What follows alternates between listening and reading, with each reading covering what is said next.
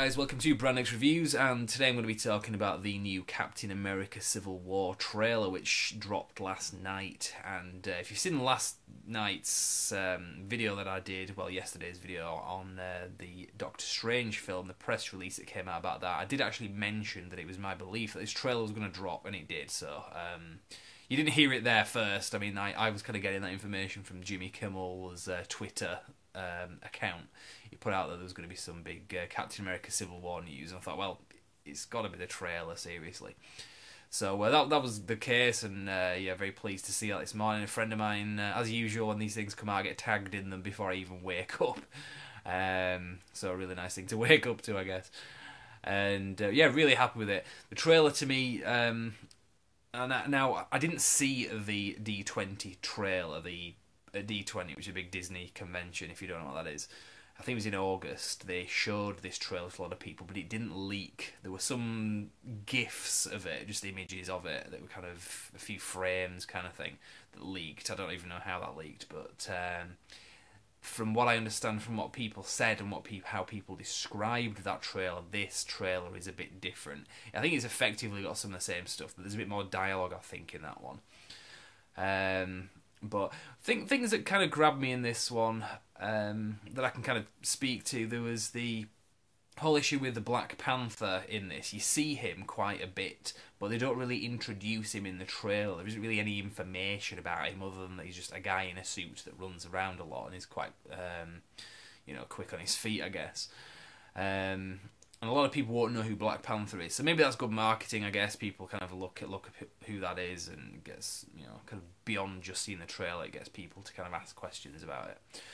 But it would have been nice to have a bit more background information on him. I believe his part in this film will be that he's going after Bucky Barnes, the Winter Soldier, because of some crimes maybe that the Winter Soldier has committed against Wakanda and the Black Panther, or maybe some threat that's posed.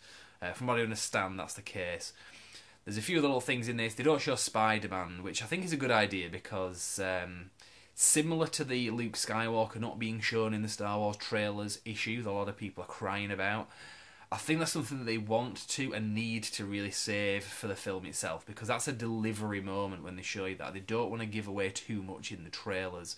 I mean, we've seen that this year with like the Terminator Genesis trailer. Again, if you've not seen that, I don't really want to ruin that, but the trailer ruined it. But again, if you haven't seen the trailer either, I don't want to ruin it for you. But they gave away a massive spoiler in that film that would have been delivered so well in the film if you didn't see it coming. But they ruined it in the trailer. They could have done something similar like that with Spider-Man. Not that it ruins a plot point, but just the delivery of him showing up is something I'd rather see for the first time in the film, not the trailers. But it depends how it's handled in the film. There were a few other characters. Some people saying, oh, there were these other characters that I didn't see in the film, in the trailer, like the Martin Freeman character, and also Crossbones. You do actually see them, but they are very small and in the background when you see them. But a few other little things I can really talk about. There's something very interesting, which is a bit when the trailer it shows, is it William Hurt? I always get my Hurts confused, John Hurt and William Hurt. I think John Hurt is a guy of Aliens, in it. That's not what I'm talking about. William Hurt, the actor that played Thunderbolt Ross in the 2008 Incredible Hulk film, which is all canon with this. It was a different Bruce Banner, but there wasn't really much in that film that connected it to the others. It had a Tony Stark cameo at the end, but there wasn't really a lot of other stuff in there that massively connected him. So it's great that William Hurt is back from that film in this, because now you can watch that Incredible Hulk film and see how it ties in better. I mean, obviously it's got the Hulk in, but it was kind of different to the Mark Ruffalo one. But it's supposed to be the same character. So it's great anyway that William Hurt is back in this as Thunderbolt Ross, because that was a really kind of important character that they needed to kind of bring back. And you see him in the trailer quite a bit, and he shows... I think the scene in the trailer, it's got the Falcon, Captain America, and also Black Widow around a table, and he's talking to them about how they are dangerous because the vigilantes, basically, particularly Captain America, and he passes them this document called the Sokovia Accords.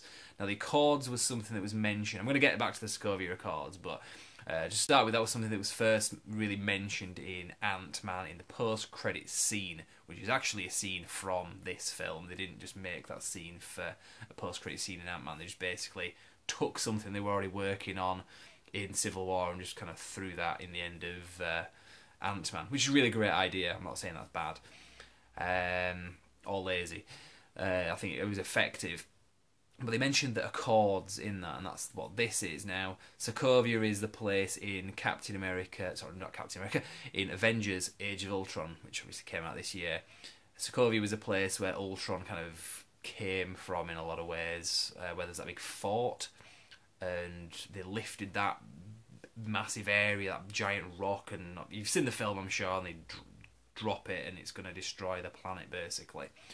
So that was a big international incident which kicked off. A lot of people will be blaming the Avengers. They're just kind of, no, you were involved in it, guilt by association, you're a threat, you're a danger, when actually it was them that were kind of saving the planet. But then again, you've got the other argument, well, if it wasn't for Iron Man, this whole Ultron stuff wouldn't have happened.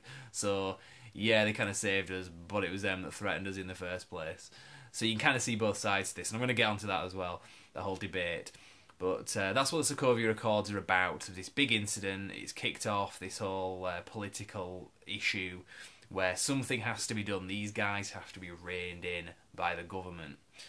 And so the document itself, when you see it in the trailer, it's kind of hard to read. You can read the headline, Sokovia Accords, but if you look at this, you can see we've kind of enhanced it a bit and zoomed in and kind of rotated on it a bit. And he says on the document, Sokovia Accords framework for the registration and deployment of enhanced individuals. Now, in the movies, in the Marvel Cinematic Universe, the movie side of it, they referred to as enhanced. That was something that I know they mentioned in Avengers Age of Ultron. Kind of gets other references in other mediums, like I think Jessica Jones at the moment is referring to people as what is it? It's not special. Somebody says it's, I think it's gifted, because somebody makes that point. Oh, I hate that phrase, gifted. It's like people that have got like Down syndrome, and they call them like special. They're not special. Blah blah blah. That's not me saying that. That's what somebody says in Jessica Jones. But in the movies, they've been referred to as enhanced. There's some debate about whether or not a lot of these enhanced people are Inhumans, which is a Marvel thing. I'm not going to go there at this moment in time. So yeah, that's the whole thing about this treaty, the Accords, the Sokovia Accords. It's to do with enhanced individuals, i.e. superheroes, having to be answerable to the government. Now, the debate behind that, which is where a lot of people aren't really understanding, the whole Captain America versus Iron Man thing, is that, does this mean that one of them is a bad guy? And, well, it's a Captain America film, so I guess Iron Man is the bad guy. He's the antagonist of the film.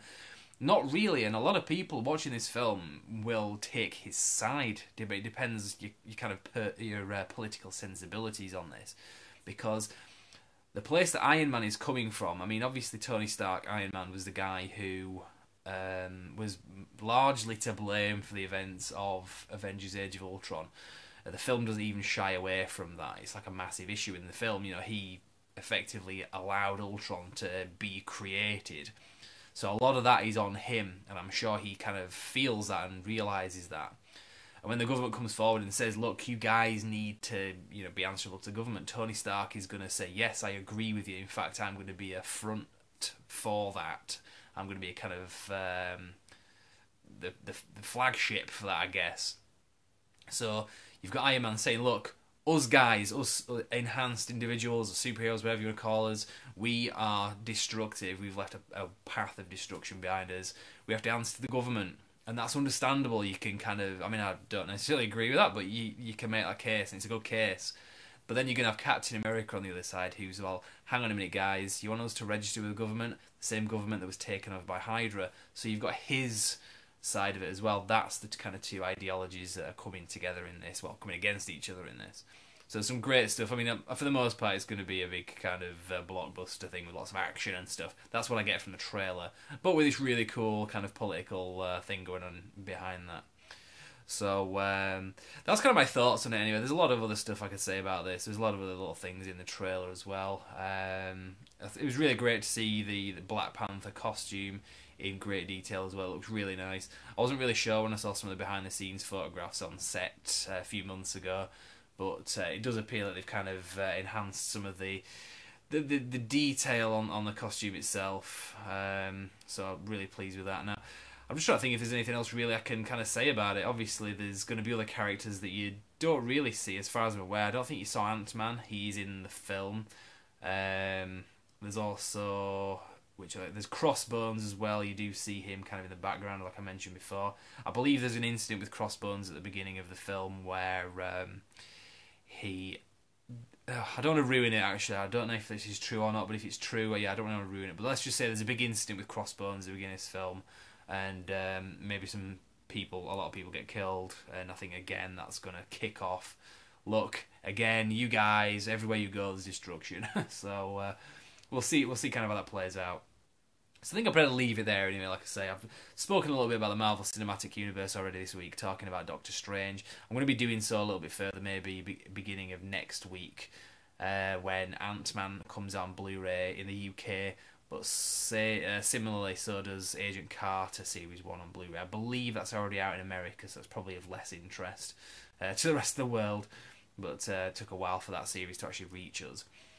So yeah, I think I'll leave it there. Not really much else to say, but as things develop with this, we'll see what happens. So for now, I'm just going to sign off now. Finally, I've mentioned this in my other videos. Yes, I've got a tash. Yes, I look a little bit like Hulk Hogan. It's terrible. It's embarrassing, but it's for charity. I'm doing this for independent domestic abuse research.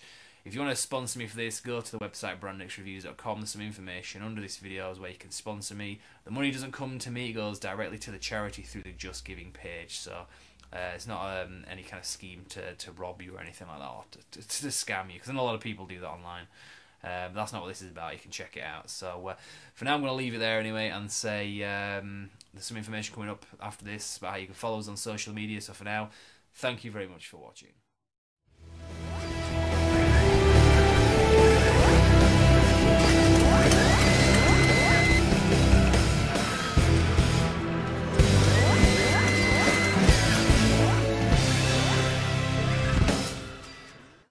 Hi guys, I hope you enjoyed the video. Just so you know, for more news, reviews and retrospectives, you can like our page on Facebook, simply called Brand X Reviews. But as well as that, you can also subscribe to us on YouTube via this video. You can also bookmark our website, which is brandxreviews.com, which is pretty much a central hub for everything that I've just mentioned. So check that out and we will see you next time. Thank you very much.